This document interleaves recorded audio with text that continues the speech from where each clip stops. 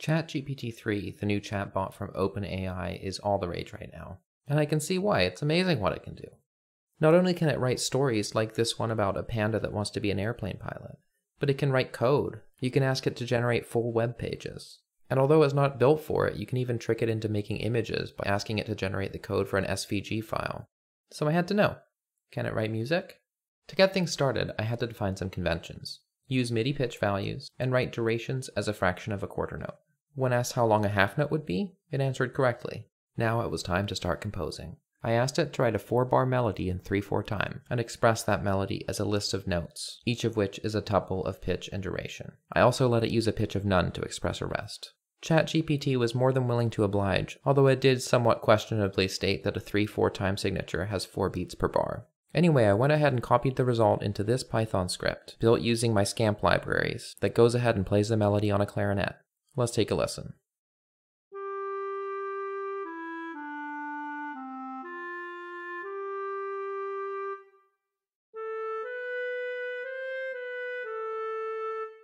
Scamp also generates the notation, which looks like this. Honestly, it could be way worse.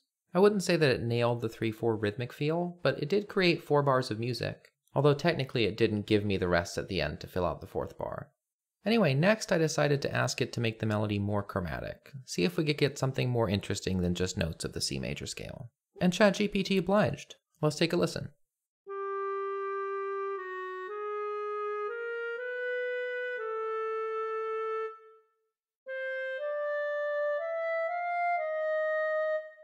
Honestly, this result was pretty impressive to me. The only thing is that both the original melody and this new more chromatic version were really pretty stepwise all the time. So what if I asked it to do more skips? My next prompt asked it to stay chromatic, add more skips, and then also have it include some very fast notes in the melody, like 16th notes or even 32nd notes. I was hoping maybe to get some sort of quick, jaunty rhythm. Let's see how it did. This revision was a bit of a disappointment. The notes were faster, sure, but the pitches were identical, and now it barely takes up more than a bar, and it completely ignored what I said about including skips. I tried again, but this time asking for a very long melody.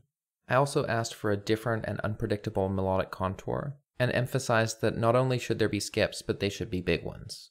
The results were interesting. On the one hand, it completely lost its head when it came to the rhythm. I guess that was a little bit my fault. My prompt suggested trying something new, and I didn't say to keep the rhythm the way it was. But on the other hand, in terms of pitch contour, this was a lot better. I genuinely kind of like it. So for my last prompt, I asked it to keep doing what it was doing, but go back to a rhythm with a variety of short and long notes. Here's how that sounded. It used the same pitch contour that I liked so much last time. And there truly was a variety of short and long notes. The shortest note is a 16th note, and the longest note is a half note.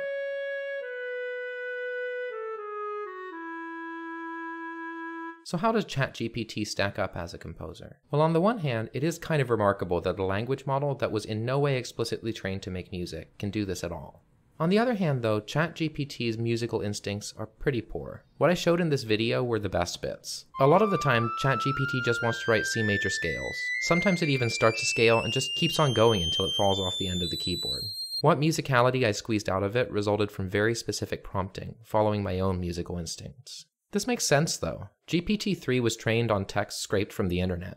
What it knows about music is gleaned from the incidental cases in which people are describing musical notes and rhythms in text. If a similarly powerful model were trained on a large corpus of actual musical compositions, let's say in MIDI or music XML format, it would surely start producing much more impressive results. However, there's one crucial area where I don't think it will improve with a better training set, and that is its capacity, or rather lack of capacity, for self-reflection and evaluation. Take this interaction, for example. I asked it to write a melody following the same conventions as before, with the following specific requests. That it has a pitch contour with high and low points, about a quarter of the intervals are skips, the melody's chromatic, there's a wide variety of note lengths, that the melody stay in the upper middle part of the keyboard, and that the melody lasts for 8 measures of 3/4 time.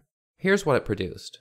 First of all, it made a rather glaring mistake in the note lengths. 1/32 is a 32nd of a quarter note, which is actually a 128th note. But that can easily be fixed by just multiplying all the durations by 4. Anyway, here's the music.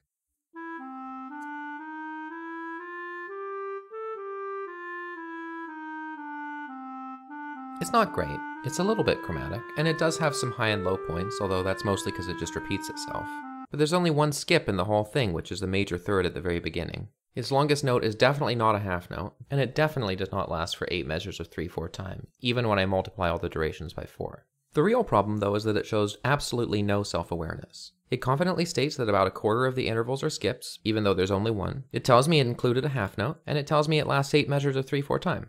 Self-reflection is one of the most crucial aspects of composition and of artistic practice more generally. When I compose, I'm entering a feedback loop in which I try things out, listen critically and evaluate, make adjustments, listen again, and so on. Not only does this involve being able to accurately evaluate the composition in progress, but it also requires you to keep reimagining the final goal, which inevitably evolves during the process of creation.